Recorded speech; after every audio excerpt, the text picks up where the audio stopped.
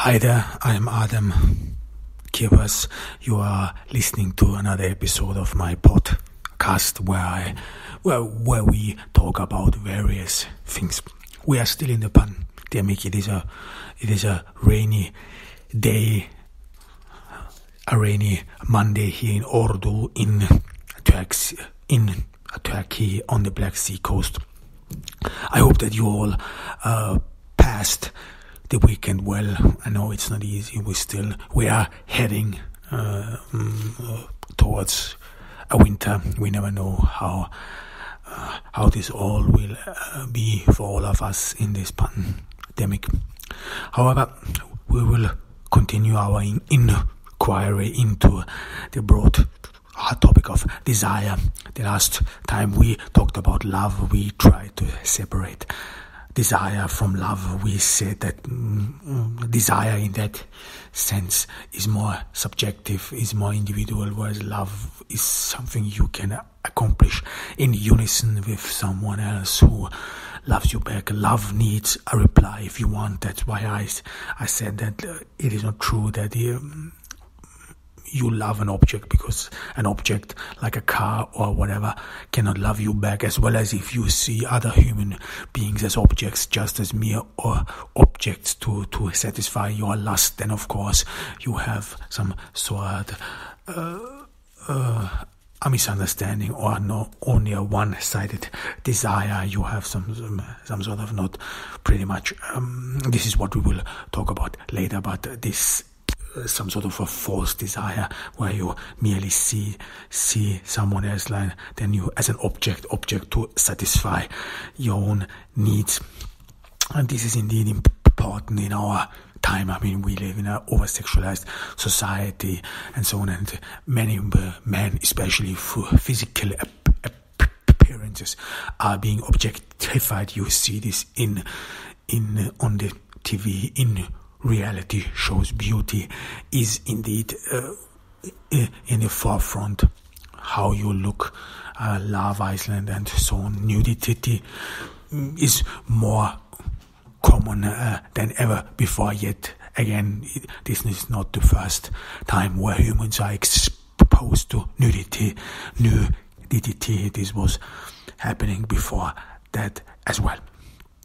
However, but what we want to talk about here and continue is, of course, what we started last time. This is the conditions of desire, so that your social standing plays indeed a crucial role in your self perception and so on. But before we continue, I want to give a definition of love, in order to sum up what we talked about up to this very day, so that we have the same understanding in order to continue in our podcast. So in separation to desire, love is an emotional investment that respects, likes and likes the existence of a person and is interested in the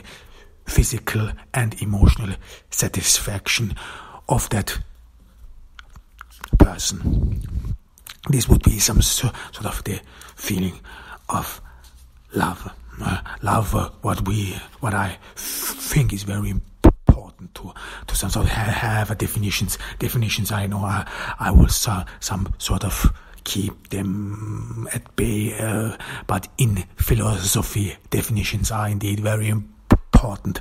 The more accurate and exact you have definitions, the better it is. It is easy. However, we will not go into detail. I always try to come up with general definitions, and because we are using Google dictionaries, so we will always come up with a general definition and so on. So what we talked about little before was, of course, fear as one of the conditions of love. Fear, sexual fear, especially in the over-sexualized age, where I try to draw everyone's attention that over-sexualization is indeed manliness as well is part of manliness as well, despite the fact that women are the objects of over-sexualization. So through social media we talked about Sex and the City, and I think Sex and the City is a good recurring theme which we can use, because it is still up to date. It is not outdated, despite the fact that it was in the 90s, and of course in the 90s things were a bit different. The internet had started, or was just at the beginning, so social media was not very on top, so progress, if you want, was very slowly, and indeed, so the smartphone changed a lot, and will change a lot. However, but those topics in the Sex and the City, those themes which was made up, are still very important, and we will use them. And again, I have to announce here that I use a lot of, or I get some sort of a very good YouTube channel in order to analyze Sex and the City and so on, is the take. So I watch occasionally some videos. They are very interesting. They really can help you to understand gender and so on. Really very interesting stuff. So you should watch more YouTube channels. They are for free and quite interesting, and have indeed a high quality and so on. So and in fear, we talked about it as a man. You have in increasingly the fear that you are not be able to perform sexuality, because everything has been brought down to the bare physics, and we are some sort of, if you want, and this of course has any effect on you, how you treat, how you desire, what you desire. And I talked about that man, or which woman you choose, because this is another part of desire, and this is that the desirability. Desire has in its, or needs in its, the possibility of success. So even though, let's say, an object is out of reach, you still some sort of assume that you would get to still assume that you would some sort of be with her. For example, if you're a man and if you dream of a very attractive woman, even though she might be out of your league, but still you need to have enough confidence to assume that you can be with her, that you can be around her, and so on, or that she would some sort of positively respond to your desire. So this is indeed a very important thing, especially with human interactions. I mean, if you desire, I don't know, let's say an expensive object, then you only I mean, of course, this may sound some sort of challenging, but you only need to have enough money to buy this object. But whereas true love or true desire, if you want to understand it that way, has always in itself the possibility that the object in human interactions will reply positively, so that you, as a man, for example, assume, this is actually very common among adolescents, that you assume that in a way you are, that other women, they don't know how you really are, and that once you can reveal yourself to them, then they will understand, and that they will fall in love with you. This is pretty much the recurring theme in all those superheroes, like Spider-Man Peter Parker, who was some sort of the underdog. Then he has some sort of a secret life, and then once his girlfriend discovers that he is actually a hero, then she falls in love with him, and so on. This is as well as you have in Batman and in many comic superhero. So this is indeed an issue of the adolescence, and this is indeed the thinking of many adolescent men, so that this perceived possibility that you some sort of succeed, or that your desire get acknowledged, even though it is some sort of subjective, because you desire, like I said, desire is an individual desire, and you desire some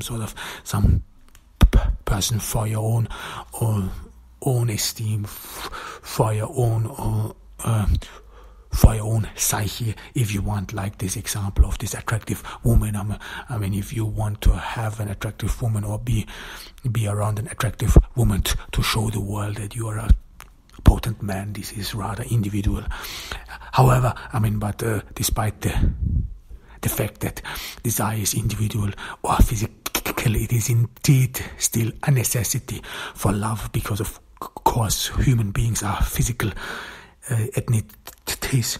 So you in first sight you always see the physical appearance of someone. Yeah, I know, of course there are some love triangles where people met via internet and so on, but they never really work out, and those who work out, they are rather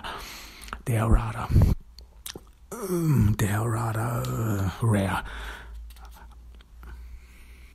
And this fear of over-sexualization, this is of course among women as well. One common example is Sex and the City, the character of Miranda. It is, this is what we will some sort of repeat over and over again, because it is still true, and this is something you even see, like I said many times, this development within the feminism, where you adopt male behavior, which is in fact, if you go along with constructivism, if you assume that your social gender, so not your biological sex, but that your social gender, how you behave as a man and as a woman, that this is constructed by the society, then of course the male gender is